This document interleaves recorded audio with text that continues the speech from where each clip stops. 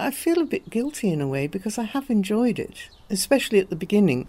When it was very hot, I came out early in the morning, 6:30, 7 o'clock, and walking in the woods here at Tidsley Wood, there was nobody else about, and it was quiet. There was just bird song. But I did one day see a woodpecker just perched on the edge of a tree before it saw me and flew off. The bluebells were beautiful, really fabulous. And then a little later on, orchids. All these beautiful orchids amongst the bluebells as well. Really lovely. In the orchard adjoining the wood, I did come up here and do some scrub clearance. And it was absolutely fabulous, with all the trees, plum trees mostly, in blossom, and the bees buzzing about. I spent as much time sitting under the trees as I did actually doing the scrub clearance.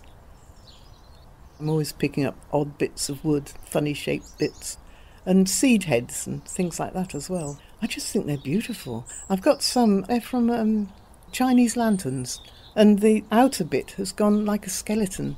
You can see the seed inside. Really beautiful. It's lovely to be able to explore my creative side, and I can feel it developing. 2 Norwegian chaps set up a knitting project. And so I started doing that.